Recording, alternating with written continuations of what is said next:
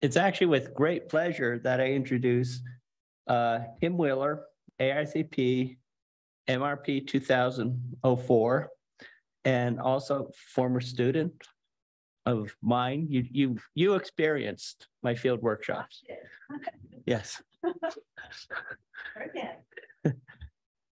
She's the executive director of the Susquehanna Economic Development Association and Council of Governments, better known as SEDA-COG, located in Lewisburg in central Pennsylvania.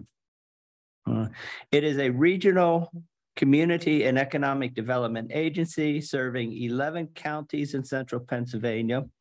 And Kim took the helm of SEDA-COG in January of 2021.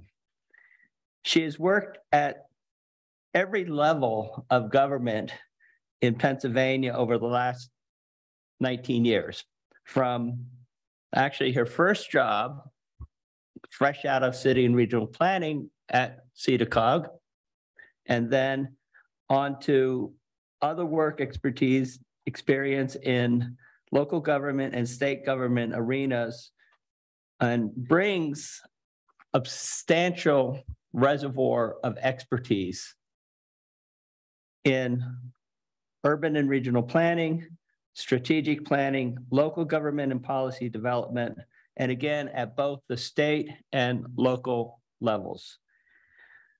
Her tenure in central Pennsylvania has been characterized by public-private partnership building, developing innovative initiatives, providing local government leadership, and helping communities craft funding strategies and plans that lead to impactful results for the long term. She was special project coordinator and grants manager for the borough of Lewisburg, Pennsylvania, prior to returning to SEDA-COG. And after spending 14 years in various other governmental positions in the region, she was the deputy director of planning at the Lycoming County Planning Commission for nearly 7 years. And she was a local government policy specialist and North Central Region community planner for the Pennsylvania Department of Community and Economic Development prior to that. Kim, as noted, earned her Master's of Regional Planning from the Department of City and Regional Planning in 2004, and her Bachelor's of Architecture from SUNY College of Environmental Science and Forestry in Syracuse. She earned her planning certification from the American Institute of Certified Planners, AKA the AICP, in 2007. SEDA-COG serves a region covering over 6,400 square miles or 16,000 square kilometers. It is a very rural region with an overall population density of around 110 persons per square mile, or around 45 persons per square kilometer. It's an area of region where 70% of the residents live in rural, non-urban areas, and the average population of its largest cities is less than 10,000 persons. It is a highly diverse region comprised of small towns with a rich history of industrial innovation that continues to this day, surrounded by highly productive agricultural lands and home to growing Amish and Mennonite Anabaptist agrarian communities whose horse-drawn buggies and farm equipment share the local highways with Prii and Teslas. The region is dominated visually by the forested slopes of the Appalachian Mountains and the Allegheny Plateau that cover almost half of the land in the region. In the east, former coal towns of the anthracite coal region struggle economically, while in the west, Penn State University fuels prosperity in Centre County. In the south, the mountains and small towns of Perry County abut the Harrisburg metro area, while in the north, the forests of the Allegheny Plateau cover much of Lycoming and Clinton County. It is a politically and culturally conservative region. It is a region of small governments, few of which have the local government capacity to support more than basic municipal services. So without further ado, I welcome Kim Wheeler. Thank you very much, Kim. Thank you, George. So great to see you again. Well, hello, everyone. Thank you for having me today. It's such a pleasure to be back. I love giving presentations, but boy, this is quite the different room. This is something different than 19 years ago in Sibley Hall. We had colloquium in a much smaller space. So I can't see everyone's faces, but I'll try to look up as much as I can to connect with you. I was just saying to a small group of students a little earlier that my 2 years here at Cornell were the hardest 2 years of my life, but the best 2 years of my life. Truly. I look back on these 2 years and I just can't come up with another set of such invigorating, rewarding, special time in my life. I mean, I'm married with kids. I love all of my life right now, but it just is a special place to learn and to really collaborate and for such meaningful work that we're going to do for the rest of our lives. So I hope that all of you enjoy your moments here, and I hope that I can bring something to the conversation and the discussions ongoing in the classroom and elsewhere. So thanks again for having me, and I think I've got the clicker that will move me forward. And George did such a great job introducing me. I don't have a ton more to say about myself, but I do have a slide that I usually try to put up here. Let me see if I got this right. Nope, where do I click? Yeah. I forget where to click. Maybe it didn't connect. Second. Okay, what do I press? Forward. Okay, thank you. So George pretty much went over this. I don't need to give a lot more detail here, but I have worked in both rural and urban places throughout the not only 11 county region that I currently serve, but a much larger territory within the Commonwealth in many of my other positions. So you can see the array of things that you can get into. I love just having that diversity to be able to bring to the table, because really when you're working in planning, you're touching on so many of these things on a daily basis. But I have truly had the opportunity to not only do land use planning and downtown revitalization where I started out, but housing development and redevelopment. When you're a planner, you're touching so many different facets of the community and economic development world. And you become a really valuable asset to the partners and players that are getting things done on the grounds, whether it's infrastructure and environmental planning. Floodplain management is a huge piece of the work that we're dealing with in the central region of Pennsylvania. We have over 500 miles of streams and rivers just through our region alone. So we have quite a lot of floodplain management issues and policy that we work on. I just wanted to spend one moment talking a little bit about like how I got here, how I got there from here. I grew up in suburban New York City. And then I went to college and grad school in upstate New York, both up here. I studied cities, I studied regional planning, landscape architecture, and then I ended up in central rural Pennsylvania, and I knew nothing about rural issues. I thought, well, how am I going to do this? I don't really know. I never really studied rural issues, and that came up in some of the conversation today at lunch as well. But I fell in love with the landscape and the opportunity to make a difference. Some people say that central Pennsylvania can be sticky, and well, I guess I agree. I've been there now for 19 years and really enjoyed the diversity of opportunities that I have had. And I've stayed living in Lewisburg, which is the home of Bucknell University, if anybody is familiar with that college. We're just 3 hours south of here. But I quickly realized that not many people like me were choosing to move and build their careers in central Pennsylvania. I didn't see many other Cornell grads, although there were some. I didn't encounter many degreed planners and landscape architects, Although there were actually more in a 2 square mile radius than I would have imagined, there were still very few. But regardless, I realized the region needed someone like me with my background, experience, training, and passion to help address the issues of today and tomorrow. And that's a lot of the reason why I have stayed where I am. But I never would have imagined that I would have taken the path that I did. But today I stand in front of you as the executive director of an 11 county regional community and economic development organization. And I am thrilled to be able to share my experiences with you. But before I move on, I am curious about who is in the audience. So if you wouldn't mind, I know I can't go through one by one, but just from a handsake standpoint, maybe we can at least get a sense for who comes from more urbanized areas of the world. A lot. Okay. All right. And what about anybody coming from more rural areas?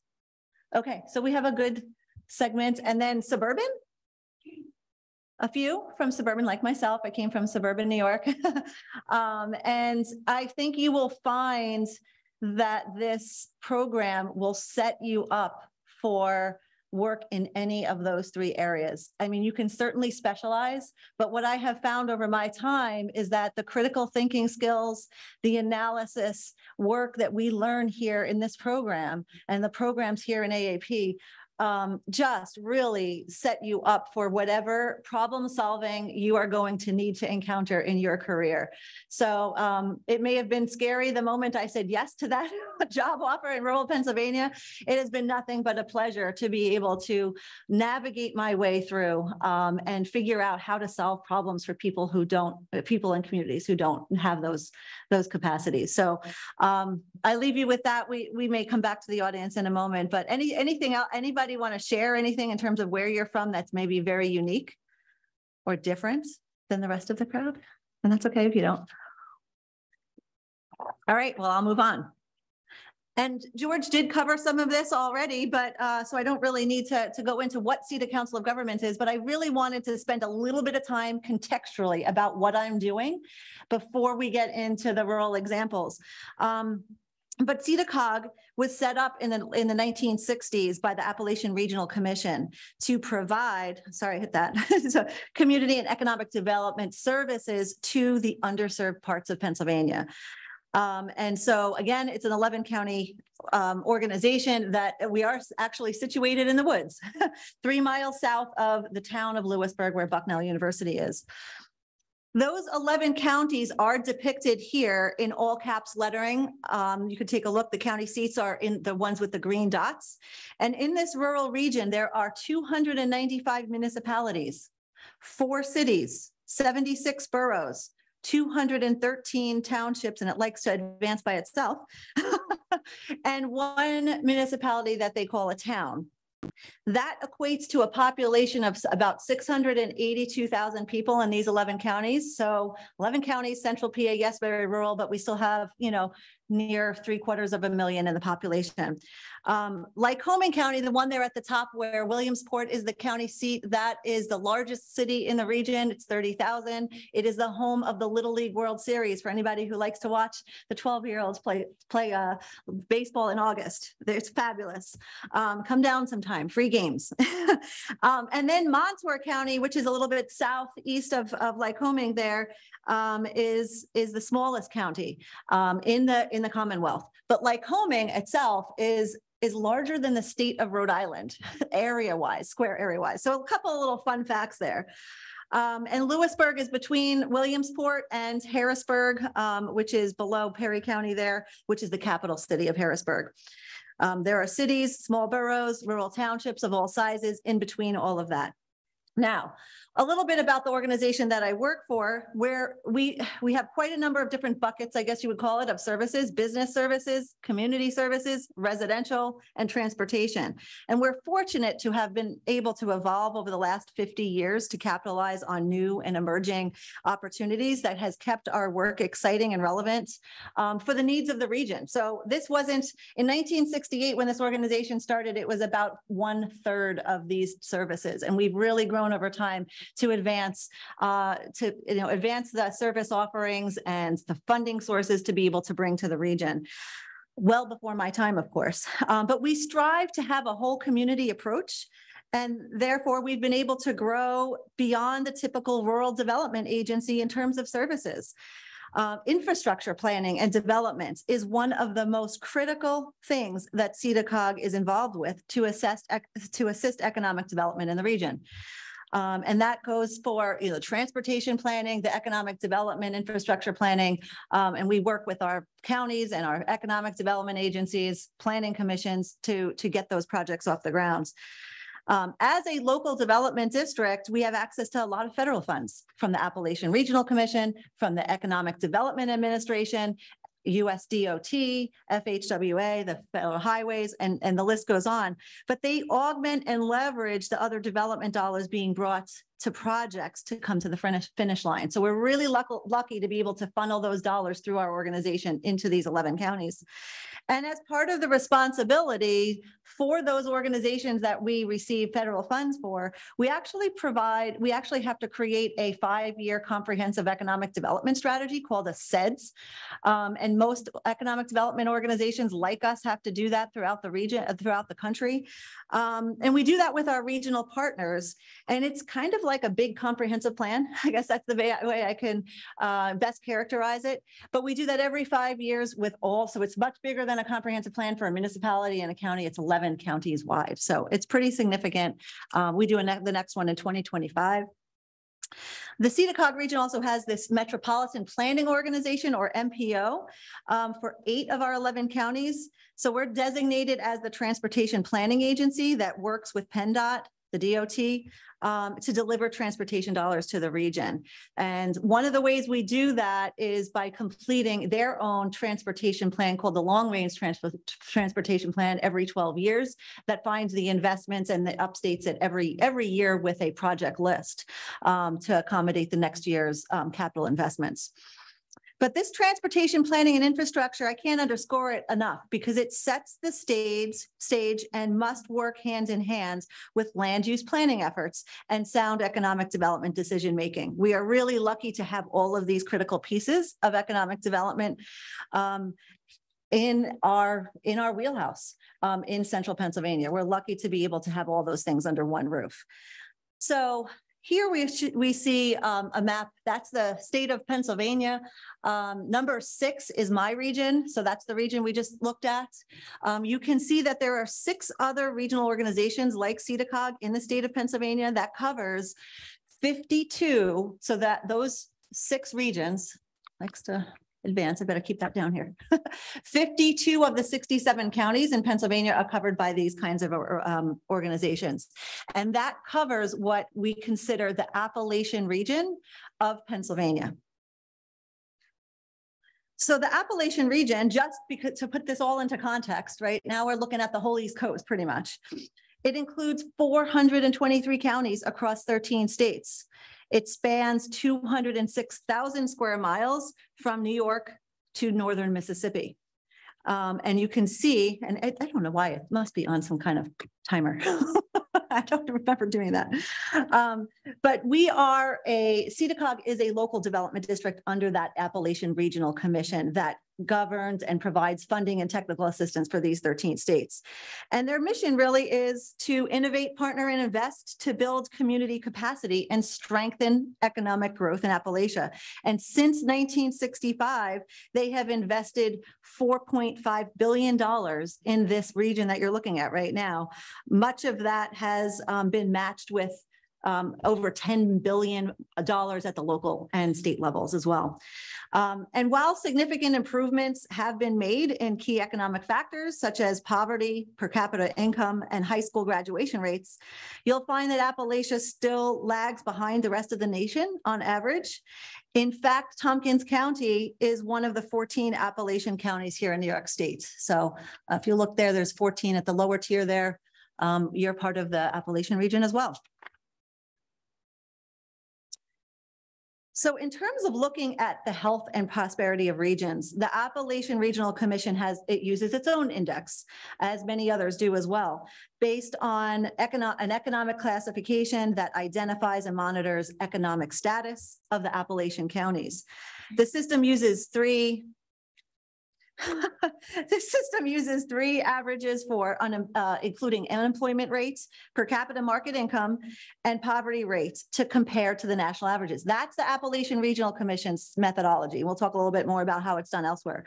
But each county is then ranked, and then a composite, they compile the index value and classify that into one of 5 categories, economic status designations, based on the position and its national ranking. And you see that in the legend there, from distressed all the way down to attainment. So that's the sort of terminology and categorization that I work within the constructs of the world of Appalachia. Distressed counties are the most economically depressed counties, and they rank among the worst 10% in the nation's counties. All of the regions and subregions in Appalachia have local development districts covering their counties, just like my region, and my organization. They all look the same. Ours is somewhat sophisticated, I would say, compared to others, but some of them provide economic development, social services, sometimes housing, and it does differentiate depending on the state. But there is an organization for all of these counties that you see on the screen. So why am I back to this? Why do we exist? I think is an important question to ask. Truly, the lack of capacity at the local level is a big part of that answer. The Pennsylvania local development districts are set up to be an extension of county services and provide shared services throughout their regions. So why do I spend so much time talking about this? Not into the meat of this presentation yet, because the resources, capacity, politics, and partnerships are the name of the game to plan the possible in rural America. And if you don't have that infrastructure, you're going to continue to be left behind. There are no community development corporations in my area. There are very few economic development organizations that are actually building and doing the work. And truly, there's a lack of professional planners. And now we need to build those bridges and partnerships to leverage assets so that we can advance these communities, recruit, retain talent, help rural towns and communities stay competitive. And that is exactly what local development districts do. We do that work.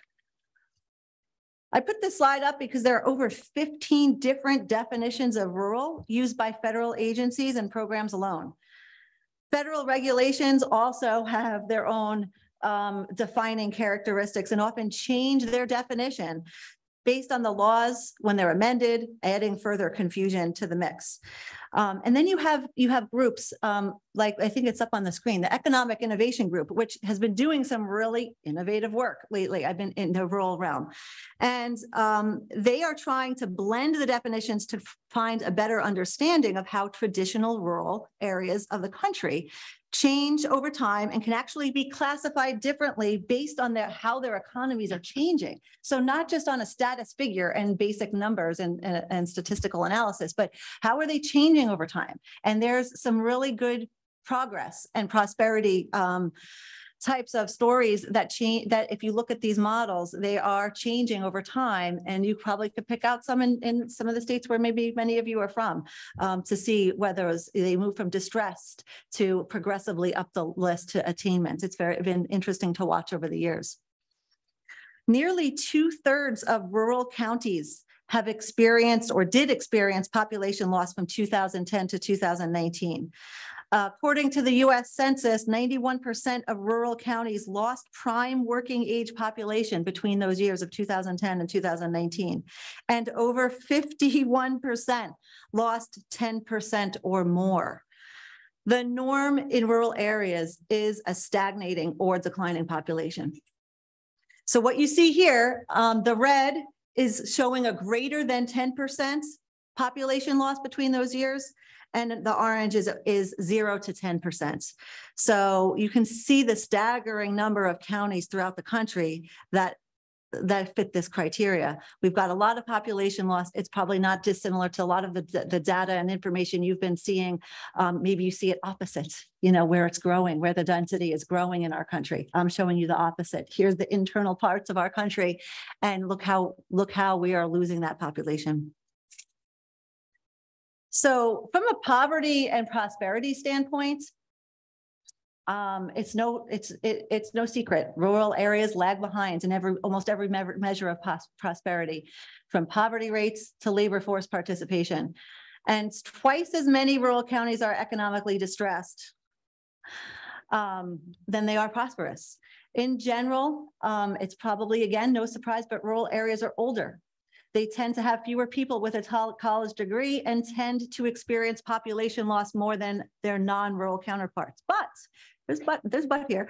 Rural America does really truly boast a rich diversity of identity, employment, culture, and experiences. I mean, just in my region alone, we have, I don't know, over 13 colleges and universities. And so the diversity of population that comes just with that alone, and the communities and the institutions and the partnering organizations that support them is really something unique in rural America. So there is quite the bit of diversity depending on where you go. Rural areas have a higher self-employment rate than their urban counterparts, and rural areas really are seen to be a central part of the modernization and transition when it comes to the nation's key industries. And I was just sharing a little while ago that just in the last 5, maybe 10 years in our region, we've really started to see manufacturing coming back to America, to Pennsylvania, and particularly our region. So we sent it overseas decades ago, and now we're really rebuilding an infrastructure.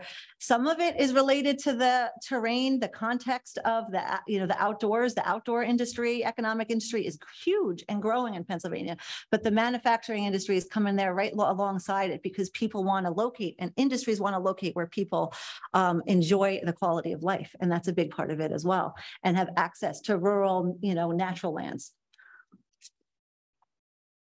Okay. This is interesting. Recently, there has been a number of groups having the conversation about redefining or reimagining rural. The Economic Innovation Group, again, they're using a broad diversity of socioeconomic indicators to assess everything from rural prosperity to distress. In fact, I like the way that if you could look them up, I don't know if you guys do QR codes or what, but you look them up. They're doing some interesting stuff. And they've been looking at how to look at the prosperity. Is it a persistent prosperity in the rural area, budding, or slipping? So they have a whole organizational system and categorization of how they're fitting our communities and counties into that. And I think it's productive to start looking at where we need to focus our efforts from a financial and capacity standpoints. The Brookings Institute, on the other hand, recognizes that opportunity exists for the federal government to be a strong and innovative partner in setting rural communities up for success. They've been doing a lot of work lately. Again, look up the Brookings Institute and on their rural podcasts and some of the work that research that they've been spinning out. They're advocating that it will require a transformation in mindset and modernization of its architecture and tools. That means the federal government, how it's interacting with the rural communities of America. In fact, sometimes we feel like they're doing better overseas with our aid and our technical assistance that we do in our own homeland sometimes. But the federal leadership really does need to intensify to reverse the country's geographic divergence in prosperity and well-being if rural America is going to stay competitive. One of the things that I thought was interesting to bring up, and maybe I can share the link when it happens with Chris or whoever gets the word out here, but I was interviewed just last month in August by the Brookings Institute. They're doing a new podcast called Reimagining Rural, and it was hosted by Tony Pippa, who actually hails from Pennsylvania. So he was familiar with some of the work that we are doing, particularly in a community in a coal community. So George spoke about some of the area that I cover has old coal communities that have really been in that slipping category, right? Are they teetering on the fence? Are they going to make it? They're not going to make it moving forward. And what's happened over the last 3 years is astonishing, and not solely because of our efforts. There's just been a whole momentum, and it does revolve around the outdoor economic industry and a whole lot of things happening in around that community.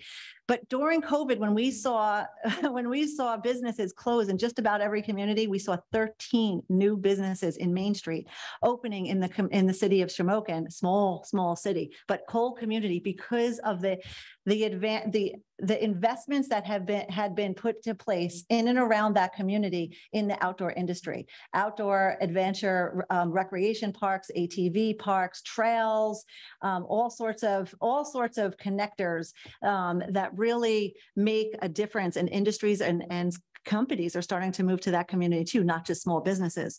So what they're doing on the podcast is actually showing 7 different communities around the nation, Shamokin from my region being one of them. So I'm really proud to be able to be a part of that effort. And their purpose was to showcase rural America demographically, economically, geographically, and explore how local leadership, institutions, and solutions are being pulled together to revitalize rural communities. And highlight some of the capacity building. We're fortunate to have gotten a grant from the state to put a person for 3 years in that community. And part of the reason why they pulled in over $15 million in the last 3 years is because we've been able to have that capacity in that community, which would never have happened otherwise. So exploring those kinds of reforms and innovations is part of that podcast that the Brookings Institute is hopeful to have out by the end of the year. So stay tuned. And this is all about what I call asset-based development. That community would never have had the opportunity if it wasn't because of the natural assets and the rural landscape that it has, and people are flocking there from all the urban areas to be able to enjoy a week in that area right now. So I'm going to move on to this, the next question of the day, which is, why plan? I hear that all the time. Why do I hear that? Why are we planning? And so I guess I say now back to the regularly scheduled program. The reality-based planning in rural America was the title of this talk. But threat number 1, and tell me if that slide changes, because I'm not looking up there, but it's on some kind of timer. But threat number 1 is they are not accustomed to planning.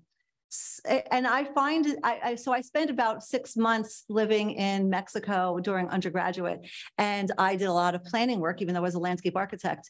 And it was a challenge to get them to think about planning. They hadn't even had a word that equated to planning in the Yucatan Peninsula at the time. And so I found when I came to Pennsylvania that there was a lot of similarities with the way the economy and the communities operated. And it did get better. I'd say it has gotten better over the last 20 years. We've advanced. We have definitely come to terms with why we need to plan in large part. But in rural communities, all too often, change happens to them rather than planning for change that will improve the quality of life and their economic advantage. We have reminded community leaders, legislators, and citizens that planning really truly is the means to get things accomplished. It's not just about getting a bag of money and being able to put it somewhere, because how are you going to get that bag of money? I often ask communities, why do you think some communities get funds and funded grants and others do not? And it's because they plan.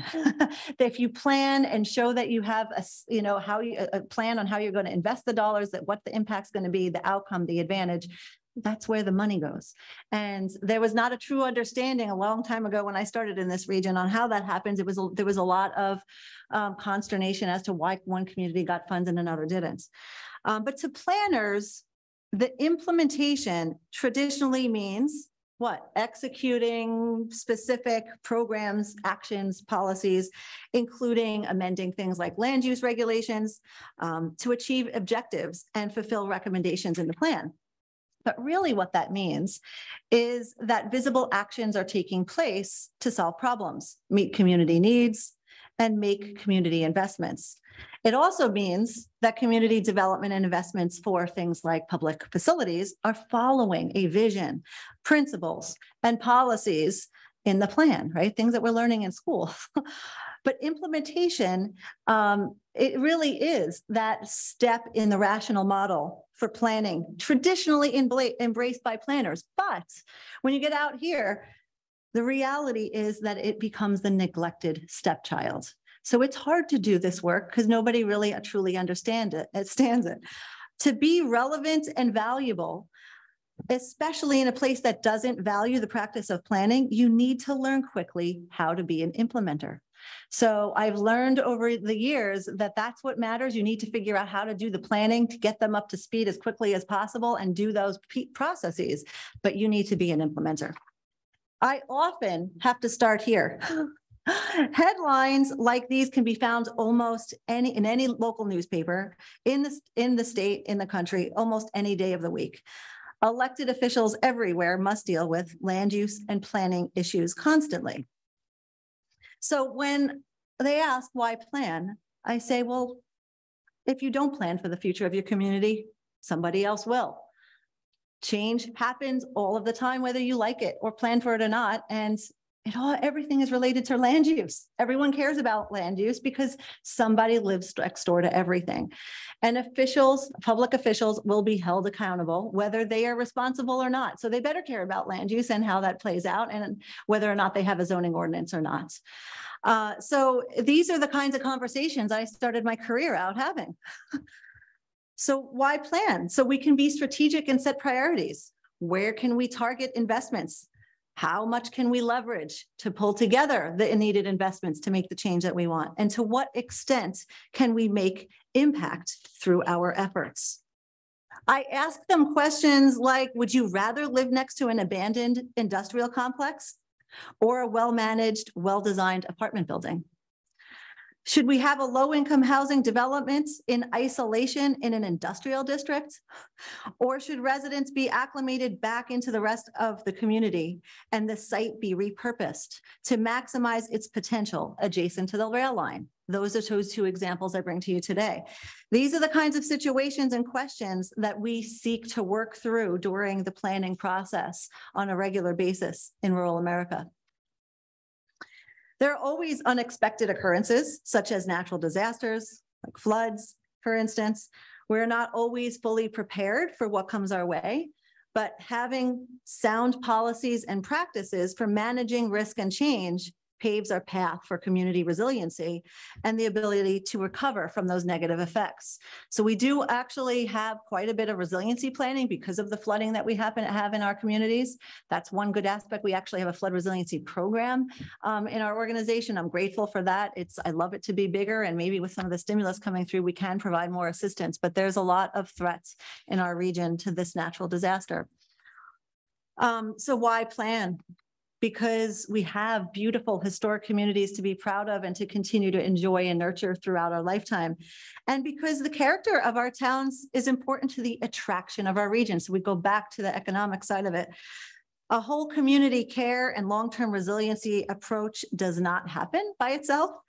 It takes a lot of people thinking about what the means and mechanics or mechanics are on how to achieve it. And as I said earlier, rural areas lag behind on a lot of things. And this is just one of those things. These examples are not, are definitely not the norm. Sorry, the ones on the screen there. These are some of the best communities that have quite the capacity or the planning going on behind it to keep them very well attended to. So how do we build success in rural America? In order to have a competitive advantage against larger, more populous, and more urban areas of the state, we have developed a way of doing business that focuses on regional collaboration among organizations, institutions, businesses, and local governments so that we can leverage our resources and our assets that we have in order to plan and develop our infrastructure and ready ourselves for growth and recruitment opportunities. The region I work in is proud, as I mentioned, a proud home to over a dozen colleges and universities. That brings us even further opportunities for collaboration. It's great to have those resources, but also an entrepreneurial mindset that you often don't find in rural areas. And the ability to have innovative applications to solving problems and then bringing those business ideas to the region. 4 things are important that I think on building success: creating plans that are implementable, building those partnerships to succeed, patience, a lot of patience, and then understanding the politics. So I'm going to start with implementing plans. I worked at the Department of Community and Economic Development for the Commonwealth of Pennsylvania for 5 years, providing a lot of technical assistance and funding to local governments throughout the state for land use plans, zoning ordinances, master and strategic plans, comprehensive plans. Too many times we had requests to fund new plans because the old ones didn't get implemented. Our planning team started to ask the question, why? Why are they not getting adopted or just sitting on the shelf? The more we encountered the same thing over and over, we realized that the responsibility of implementation of the plan was somewhat ambiguous. For some reason, the professional planners, the planning commissions, or the elected officials were not taking responsibility, and therefore planning was getting a bad rap. Why plan if nothing comes from it? They just sit on the shelf. This was particularly the sentiment in rural central Pennsylvania. One of my colleagues, Denny Pucco, has now published a book about what we learned during our time at the Department of Community and Economic Development and how we can change the results of planning. We started this conversation when I was there, and we call it the implementable comprehensive plan process. And I wanted to share a little bit about that with you, because the old way of doing business is prepare a book, review the book, submit the book, and hope for results. And really what we're talking about today is stop creating plans that don't get implemented. Let's think differently. Focus on what actually needs to change in a community rather than relying on formula or one-size-fits-all approaches. Look for the trends and emerging patterns rather than recording just the facts. So many times I walked into planning offices and their planning books are this big, and who's diving through all of that data? And today it's digital, I get it. But capture that energy and commitment of the residents and the community groups that help to build the capacity to make the change. That's the important piece here. And then to develop strategies, very specific strategies that initiate that change, including implementing steps that are matched with the financial capabilities of that community and the resources available to them. Those are some really key things. So what we're looking at now is a different way of going about the planning process. Not so much book oriented, but how do we generate the ideas? How do we put plans and ideas into action? How do we create the capacity and the buy-in for the people who are going to actually implement? If the community members feel that they own the plan, they will also own the implementation. That is the purpose behind meaningful engagement. And this goes for whether you're in a rural, a suburban, an urban area.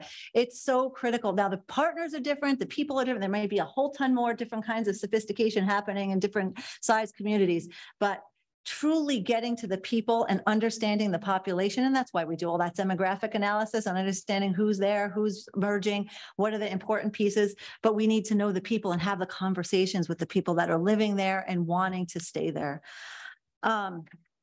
So creating the implementable comprehensive plan process, I have 5 steps laid out that I thought were pretty interesting, pieces just to mark on today. That piece about focusing on the real relevant issues, really, again, just the plan needs to focus on providing answers and ideas to the real community issues. And it's for it to more likely get implemented. So I'll talk about it in a moment in terms of the buckets that we usually put things in here. Organizing the plan, it's under organizing the plan, the way that the elected officials and citizens think. It's just a little bit of a different way of organizing a plan, but do we always need to follow a template or formulaic way of putting together a book or a plan to help the community achieve their aspirations and solve their problems? Sometimes these are not the same methodology. The old way is, okay, we have a bucket for transportation. We have to deal with housing. We have to deal with economic development, land use, et cetera. The new way of organizing, I would call it as it's issue-based, right? So example, we have a dangerous intersection, that needs to be addressed. We have a blighted neighborhood or an underutilized business park. Organizing the plans by issue instead of by functional elements. Here's the problem, right? Here's the data to substantiate it. Here are the best ideas for solving the problem. And then here are the steps and actions to help solve that problem. And how do we carry that out? Those are, aside from working with the Planning Commission early on, hundreds of pages, chapter by chapter, bringing the consultant edits. That's the way we used to do business. And it's really not productive. We want to be able to devise practical, workable recommendations. And this means that planners need to shift how they spend their time, the hours that they spend their time, typically being spent on exhaustively collecting data, and mapping development action plans focused. We really need to focus it on the implementation piece. In this model, planners don't go away into the back room and do the work. They go out into the community and collaborate with the stakeholders to develop the relevant recommendations right there. You're doing it during the planning process to help solve those problems. And those action plans really are key.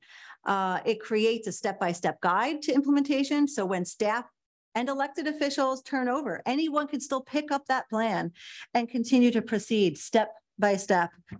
And it helps guide the communities from where they start to where they finish. And then recruiting partners, number 4. And the capacity. It's important that a structure and a capacity of implementation be put in place before the plan is finalized. I've come to learn that is one of the biggest things. Before we finalize that plan, who's going to help us figure that out and implement? This cannot be underscored more, to be honest. It's the difficult part in rural areas. That's why regional partnerships and and organizations like myself exist. Most communities have no professional staff. Sometimes counties don't even have a professional planner. Regional organizations and/or a combination of local organizations often step up to take the different pieces of implementing responsibilities. But the planning process should involve organizations and individuals with expertise. And ultimately, you want the planning process to create something that obviously is implementable for the priority community issues. Again, how do you make progress? As a planner, being an implementer is a big piece of that. And building community excitement, this last piece, ownership and commitment, sort of gets to all of that.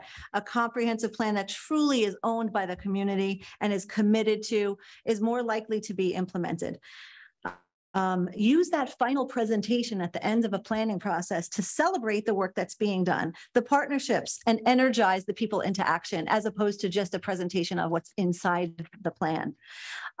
I like this quote here: convincing words alone will not ensure implementation. Again, by Denny Pucco, former supervisor and boss of mine at the State Department of Economic Development. But interacting with the local governments, the economic development agencies, business people, community organizations, and the elected officials is what is going to make the difference. And so I think that's a big piece of what you learn when you get out there, is just saying the right thing doesn't make it happen. We really need to build those coalitions and those people partners. This is an example of the plan that I worked on when I was with the County Planning Commission in Lycoming County. We did this in 2017 and 2018. We did a countywide plan as well as 6 multi-municipal. Again, this was 52 municipalities in one county. But we developed a logo and a slogan, and it was called Lycoming 2030, Plan the Possible, because we didn't want it to go on the shelf. What are the issues of today that we need to deal with in the next 10 years? So you can see the notes on the slide there. That's pretty much the points that we were trying to get to as the mission of this plan. Here's an example of some of the thematic issues. We built the plan chapters on issues, not topical areas. We analyzed what people were telling us and grouped similar sentiments together and ultimately devised statements that encompassed their concerns. I really love how this turned out. It makes so much sense, especially when looking for partners to help implement the plan. I highlighted a few in red just because they're kind of to me, when I read them, I just wanted to roll my sleeves up and dig in because they're truly stated as issues, right? The economy is changing and our communities and workforce are not optimally positioned to realize our untapped economic potential and become resilient to economic trends. And so that was a chapter in and of itself of all the untapped economic potential in that county. Significant cultural and historical resources are not adequately documented, protected, and promoted. And we had a whole section on historic and cultural preservation, how important some of those resources were than we're finding in the county that were not protected, not documented. And I think that was a significant part of the history and the draw to that part of the region. So recognizing that and working with the historical societies and organizations was a big part of the outcome there. This was an interesting statement. Number 7, fragmentation of local government in Pennsylvania is a barrier to efficient delivery of some public services. Now, we had to craft that one pretty carefully because that's a hot political issue. You have a Commonwealth of Pennsylvania, you have 2,566 municipalities, all with their own governing structure, with their own land use regulatory authority. It's a Dillon's rule state, which means that all of that decision-making power is given to the most local level of governments. And so as you see the notation, all 6 planning area teams, which means all of the multi-municipal plan areas and the county prioritize that statement as an issue to getting work done in the county. How do we overcome that? We're not going to change the structure of the government. And then you could see the other ones, drugs, particularly heroin, are creating significant social, economic, public health, and safety problems. And that was a whole collaboration with a set of partners we never worked with before. And then lastly, I wanted to highlight number 12, volunteerism and civic engagement, particularly among young people, are insufficient to sustain community institutions and services. And I don't know how this relates to other areas of the country, but I will tell you it is rampant in rural areas that we're not regenerating and building the community capacity and volunteerism to make those institutions that run off volunteerism work. Even the elected bodies or appointed bodies are having you have people sitting on these boards and these committees for 10, 20, 30 years because there's just a lack of interest to come up the ranks or just the population decline is a combination of those things. I'm sure this is not alone, we're not alone here in rural America, but it is an issue. It is an issue. And, I can go on to my, go into my process of what I think needs to happen at the more junior level and in academia at the lower levels of grade school and really getting people understanding how they can make a difference in our community. I think that's really critical. But anyway, these issues here, these 14 issues led to the development of a strategic action plan to solve those problems, which then led itself to development projects. And I just wanted to show you real quickly, just sort of an outline or the contents, how we organized the plan. We said, okay, here's the priority issue. So one of those 14 issues. What's the backstory? So what's the context of what's happening here? What's the backstory? What's the issue? What is the true issue of what we're seeing on the ground today? What are the implications if we don't deal with this? What are the implications, whether it's within our municipality or otherwise, if we do not handle this situation? And then what are the viable projects of regional significance that we can articulate and do something about? Not the ones that we think are great or pie in the sky, but what are the possible implementable projects that we can get our hands around with our current known partners? So that's a little bit of how we organize the plan. And it does take a village. It takes a building of partnerships. And so to get it done, we embrace the regional mindset. That's what we do in rural communities. It seems with every new big project or opportunity, our region has been able to find new ways to partner, new entities to partner with, some of them on the screen here, a lot of the ones we work with on a regular basis. We find better ways to maximize our resources, new strategies to leverage our financial resources, more reasons to increase our economic potential.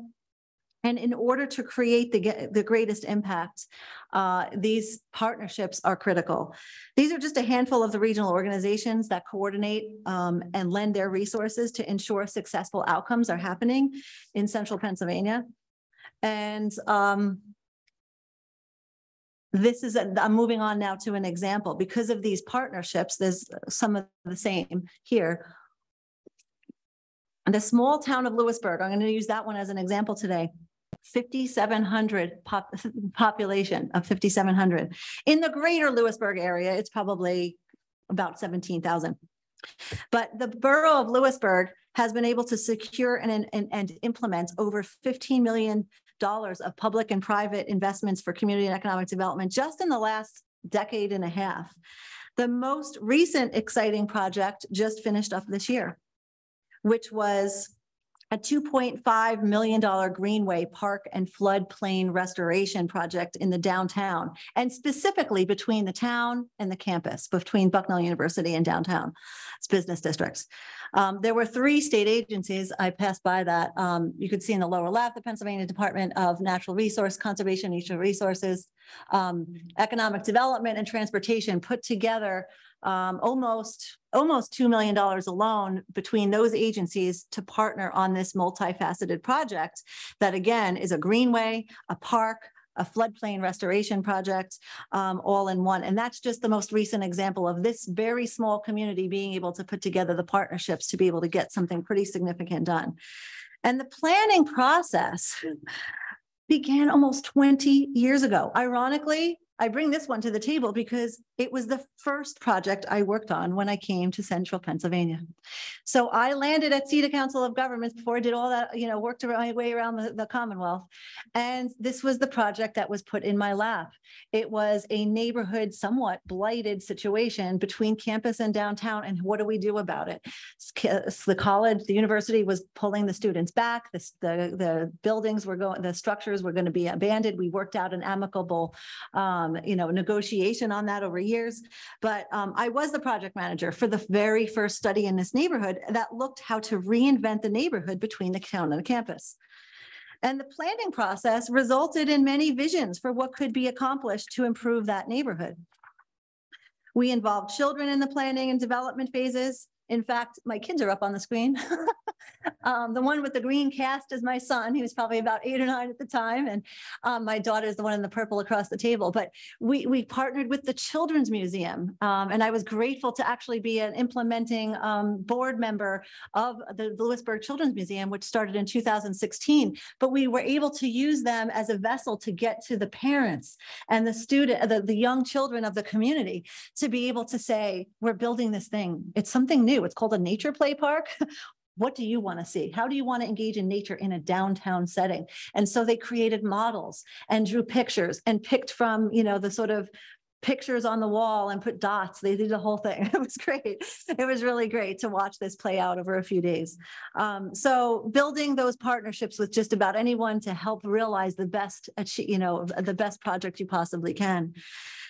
It may seem unfathomable that a project of this nature could take almost 20 years to come to fruition. It took 10 years alone from the time the neighborhood plan was created until the houses along the side of the creek were removed. And the reason why that happened was because they were in the floodway. This may seem like an eternity to some, but I consider it a resounding success for a small town.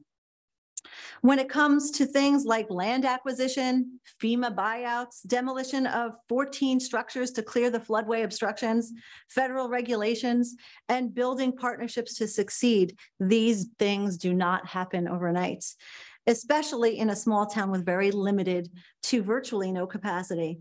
And on top of that, it was not an easy task to line up on a lineup of landlord-owned income-producing properties, right? So those properties along the creek that were in the worst shape needed to come down, and they were moneymakers for for the student population, the landlords. So this project relied for many years on a nonprofit organization taking the lead to write grants, hold public meetings, collect data, and maneuver through the trenches. It's not easy, but good planning and perseverance really makes it possible. I forgot to take a picture of it today, but here's some of the pathway pieces that go right through the downtown that connect to another rail trail that goes another 10 miles to the west to another community. So it's part of a larger system that goes through the town and the campus. And I guess back to patience. Patience has been the name of the game. And now this community has a tremendous asset that is not only more aesthetically pleasing, but it is a functional floodplain, a park, a nature play park at that, and a regional attraction. Here's some before and after pictures. They actually took down the riprap and the concrete walls that held up the structures beside the creek. And now we actually have a functioning floodplain, not only here, but we've done it in the township upstream. So now you have cleaner water coming into downtown. You have more floodplain capacity, both outside of town, retention and detention areas that are flowing through natural vegetation and then coming into downtown. Is it the cleanest water? Probably not. Better take a shower after you get like goes and go in there. But it's an opportunity for the community and the kids to get down and touch nature in the community. So it's a special project. And on top of it, hot off the press, this morning I opened my email and I get this sent to me. So last month,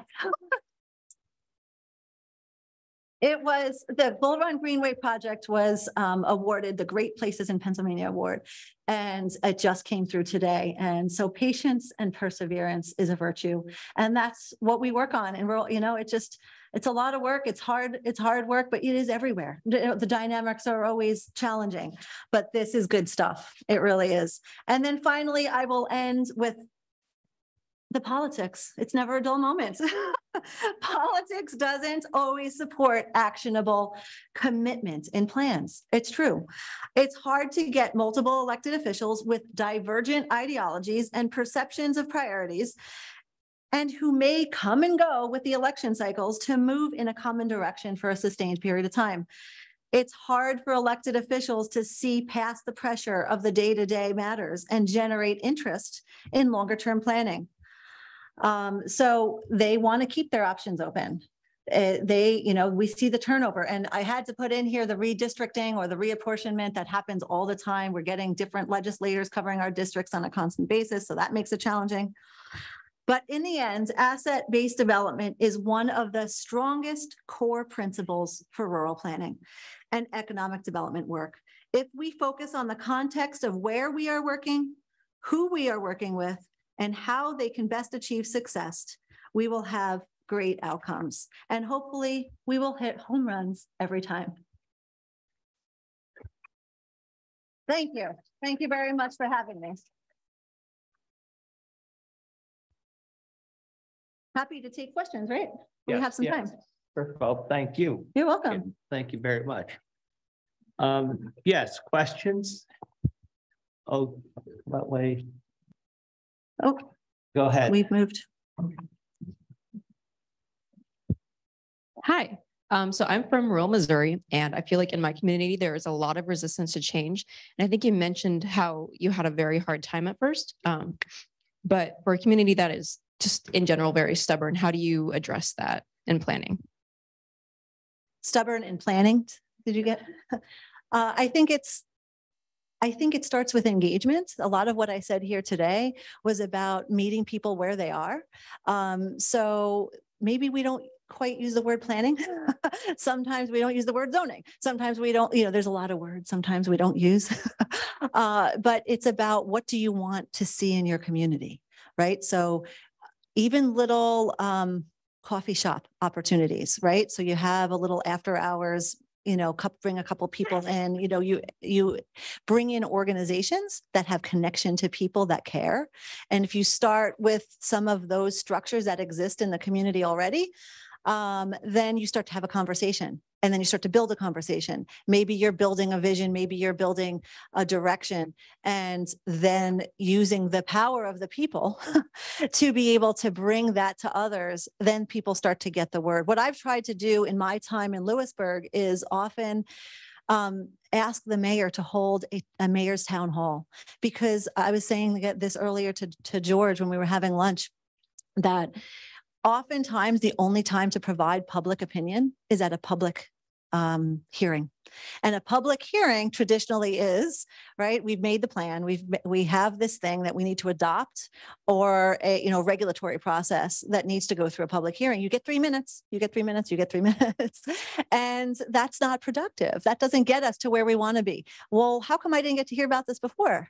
Well, there was a task force in the back room that did this, and now it's time for you to look at the plan. So I don't advocate for that. I think if us as planners, every step of the way, we have to push that envelope. They don't want to hear it. Sometimes the town managers don't want to be part of that process. That's the hard part, right? They're the ones. So you have to get the elected officials. That's why I went to the mayor, right? So mayor, I think it's your turn to actually engage the community, because the structure of the government doesn't want to do it. They don't see value in it. They don't understand it.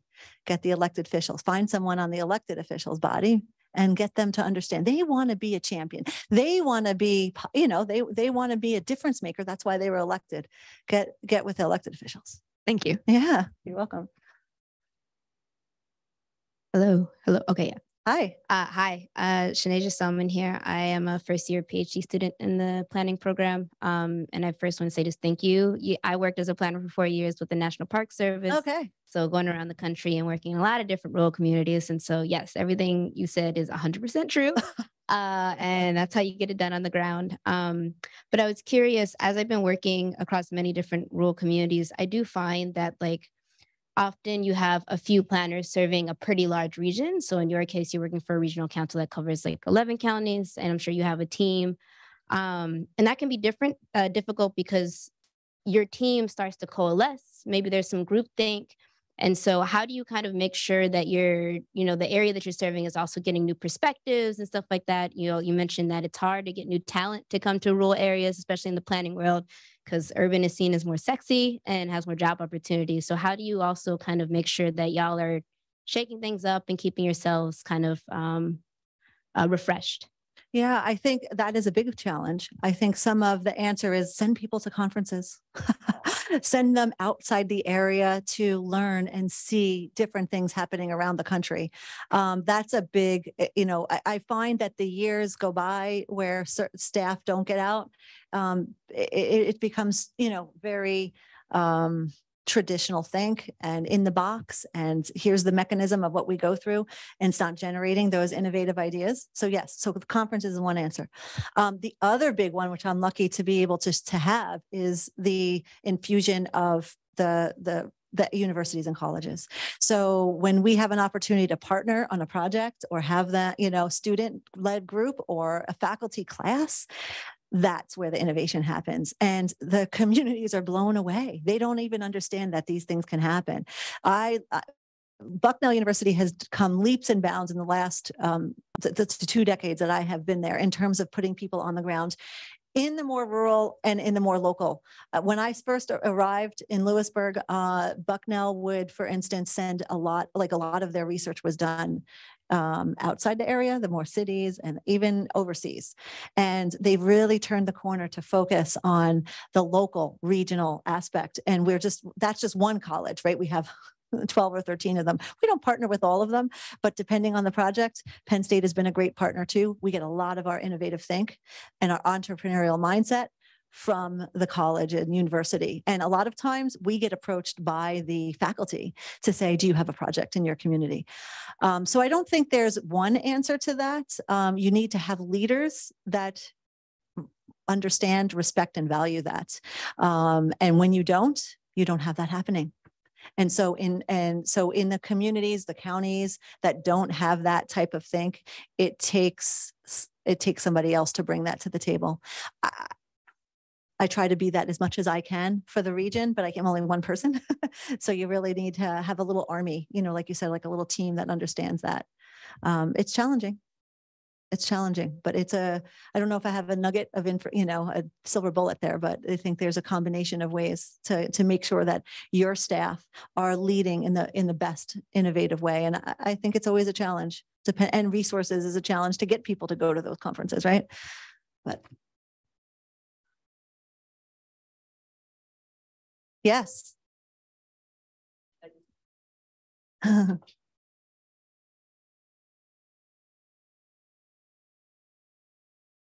Thank you so much, Kim. This was fantastic. Thank you for the work you do. Thanks, Nima. Thank you. Good to see you.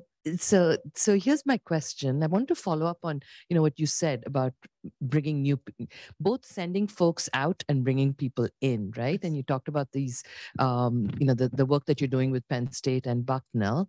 Can you tell us a little bit more about how you choose which university to engage with?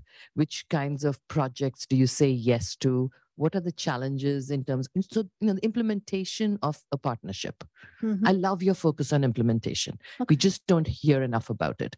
Yeah. And so about the implementation of a partnership with the university. I think a lot of times it stems from the project itself, right? So it really comes from, right, the planning process. If you're working through it with figuring out who can be the implementing partners, then you're bringing them to the table early. It doesn't happen all the time, right? This is a new concept that I've been trying to take hold in the region. But we're fairly familiar with the types of departments and programs at the different universities, at least for the work that we do. So when we come upon a project that, I'm thinking of Penn State and some of their, they have some community and economic development folks, landscape architecture that dealing with flood resiliency right now, a huge focus in Laura Fowler's shop over in Penn State in flood resiliency. And we have just been able to, in multiple counties, be able to identify a project that her and her team can work on. I'm not sure, that like all of those details, but most of the time we're approaching based on a project that we know of in our counties, that's coming through our ranks. Which ones do we say yes to? Which ones they say no to? Well, that's most of the time it's never a no. We can always find somewhere for a school group, a classroom to work. So I don't have a great, sort of formulaic answer. I think there's enough rural communities that need assistance to go around. So we are often in that position of matchmaker. Right. So if a university comes to us and says, we really have this kind of expertise and need a project, then we can help direct them based on the work that we know in our communities. So it's kind of a give and take and a reputation over time that you build. And sometimes we are presenting on panels together with the faculty. So they get to know us, we get to know them. We're in their backyard, and it's not a science, but I think it's just a relationship building. And so whenever we can use that opportunity, I think frankly, we need to do it more. But those university community partnerships have been some of the strongest ways of leading change in our area. Really, it's been wonderful. Yeah. Even in the coal communities, you see there's so much interest in the coal communities by faculty. I've been really enjoying that. And energy resiliency and like all of that. It's been a phenomenal interest in our region from the local universities. Welcome back. Hello, Mr. Booth. How are you? Good. Two questions. A regional effort that's now gone on for decades. How many communities have adopted enforceable, implementable plans, to use your language? Across the, and what percentage? And the reason I ask that is because here in Tompkins County, we're in 2022. A number of communities in this county don't have implementable comprehensive plans decades after I got here, all right? And probably aren't going to decades from now. So what percentage? That's the first question. I don't know about the percentage, but Go it ahead. is a growing interest in the planning field, at least in Pennsylvania right now, because that's where we started this this concept. And it's been shopped around at conferences and counties for probably about 3 years now, maybe 5. I mean, I've been working on it for years, but also at the national level through the American Planning Association conferences. So there has been some conference presentations there. I don't have an idea of how many are taking it under their wing. But would you guess it's 50%? No. It's less. Oh yeah. Okay. Yeah. That's interesting. Yep. The second question Well, is just because I think it takes time No, for no, there to be, absolutely. catching on and all of that. But in Pennsylvania, it's a big talk of the town. Like it is. People are like, I'm not doing a plan unless I I think that's probably fairly typical of much of rural America, which is where you began. Yeah. Second question, most rural areas in the country don't have the advantage of a federally funded regional commission that's, providing some overall support. Right. Yep. And so state governments are obviously the critical actors. All of these local governments derive all of their authority from the state. What are the three biggest things Pennsylvania could do to advance planning and implementation of plans, obviously, in rural areas in Pennsylvania? I mean, if you were going to see the governor tomorrow, and the governor asked you for 3 or 4 significant things, what would they be? Reduce the match requirement on the grants. I mean, it's a big hurdle. The rural communities don't have the capital to be able to get the projects done. And the gymnastics and contortions that they have to do to cobble together matches is just, it's a barrier. And when you're looking at billions of dollars coming down from the federal government through the bipartisan infrastructure law, I mean, it's a scary thought to yet again that divergence between urban and rural, metro and non-metro, sophisticated, non-sophisticated, whatever you want to call that. It is a big divide that we're going to continue to see if we don't have a recognition that rural areas don't have the capacity to put up that match, but yet we have significant needs to keep and sustain. Yeah, I mean, the needs are there. The needs. So that's one. Their needs, I mean, I can't underscore capacity. There's just capacity. So whether you want to stock it at the state level and have an infusion, into the communities, the regions. When I worked at the state, we had a nice little cadre of planners that each had regions, and it has dwindled to 1 or 2 people in Harrisburg today. There's just no capacity. So there's no leadership at the top. You have great community and economic development programs, and I'm now spilling a little bit of guts here about Pennsylvania, but we, in other states, there's a lot more investment in the community and economic development leadership of the state government, and we are lacking that in Pennsylvania. So if I was going to talk to the governor tomorrow, I would ask him to reinvent the capacity at the state level to be able to support the communities, 2,566 of them that have very little capacity. So capacity and Well, money. we're in New York, and it's not much better. any significantly better, not in the real rural parts of the state. One of the things that the Brookings Institute, and I alluded to this a little bit, but when in my talks with Tony Pippa, the fellow at Brookings, said was he's done so much research internationally and nationally. Now he's focusing more nationally, is that when we send money overseas to international organizations for aid, et cetera, it comes along with the capacity. We bring the people to help. But in America, we just send the money and go for it. Go do it. Figure it out. Here's the matrix of all the funding that you can go for. It's really complicated. We're not really sure how you're going to administer it, but you can have access to it. So it's that's what when I said earlier, there just needs to be a retooling of the architecture of how we are sending money and handling our expectation of success in a lot of ways, because we're not going to get there by just dumping money.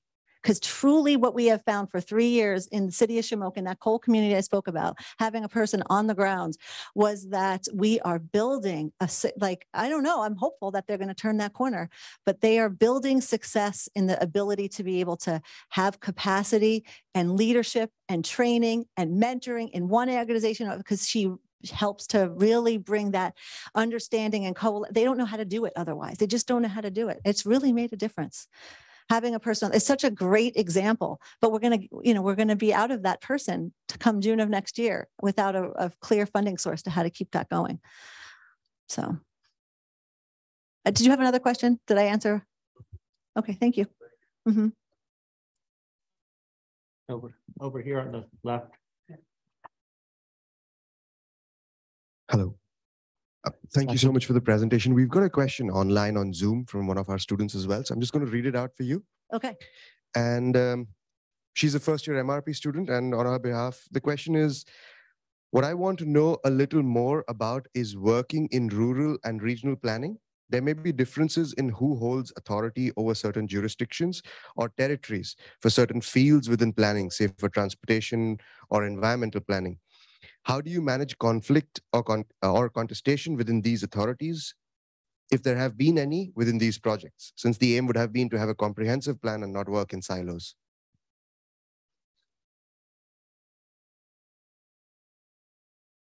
Okay.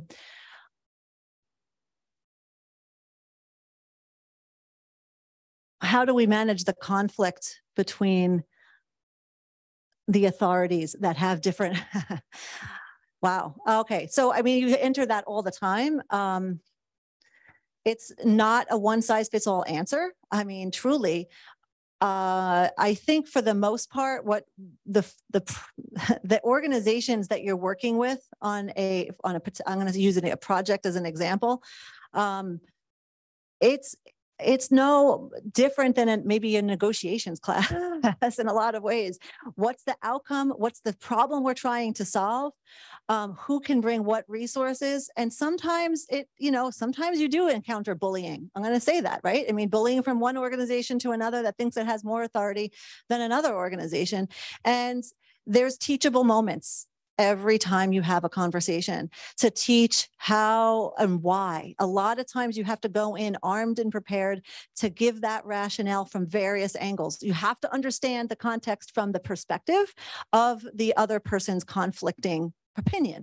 And it's an exercise in creativity sometimes and trying to figure out what's going to make that person tick, right? So the engineer at PennDOT doesn't always look at things in any similar way as a community planner.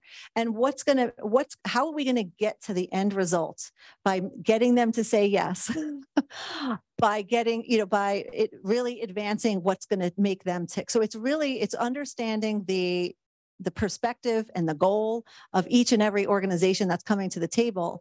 And sometimes it's one-on-ones, you need to have those conversations up front. Sometimes you need to have an influencer that is working with you, beside you, behind you, that's coming in to make those, those connections and really provide that rationale. But it's not an easy task, but it's a myriad of different people at the table that you have to really understand what makes them want to say yes. Hi. Hi. Thanks so much for your talk. I'm a second-year MRP student, and I'm working with a group of students on a planning project for the village of Dryden, which is 2,000 people in their population. And one thing that we're struggling with our site plan is finding good data, especially around sort of like what are the needs for more housing or retail establishments, and a lot of like the national services that we have access to through Cornell, like CoStar, don't really have data on small villages. Right. So how do you find good data to know the needs of rural communities? Yeah, that's a great question. A lot of times, this is not the greatest answer, but you actually are going to the community itself to understand the dynamics of what is there. It's actually almost creating your own survey in a lot of ways, right? So what's on the grounds, and working with economic professionals that can help to analyze whether or not there's a market segment opportunity for certain businesses or certain industries.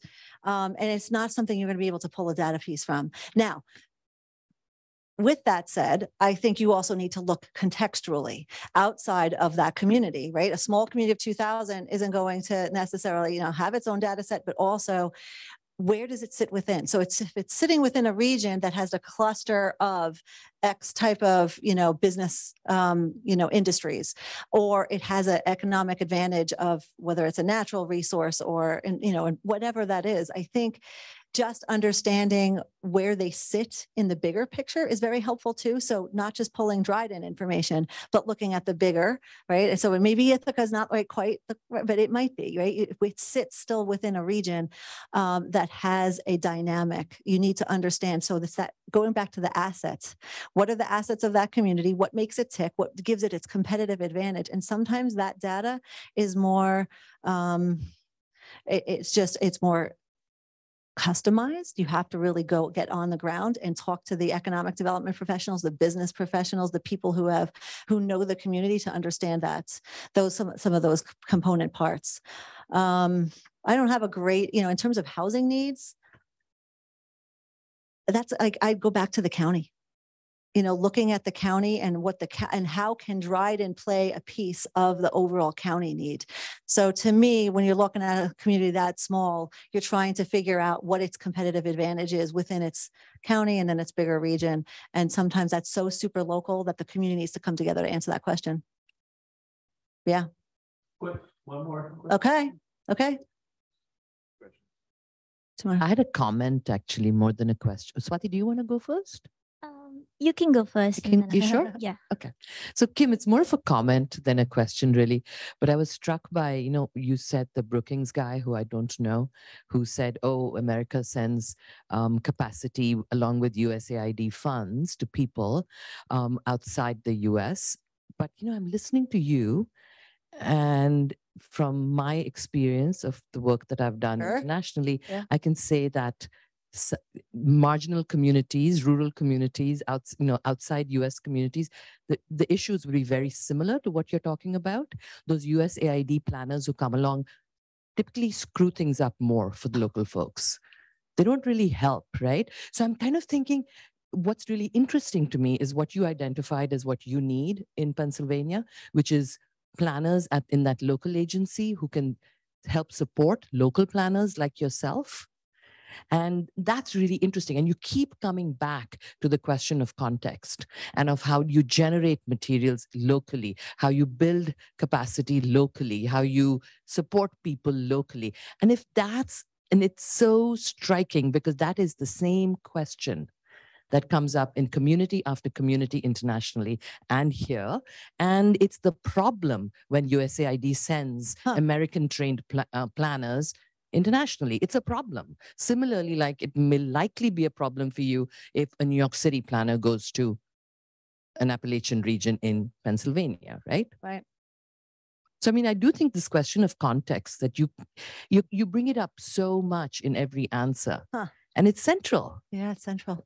So thank you. Thank you for picking up on that. I appreciate that. Yeah. You should tell the Brookings guy that maybe USAID needs to change its policy. Thank you, Nima.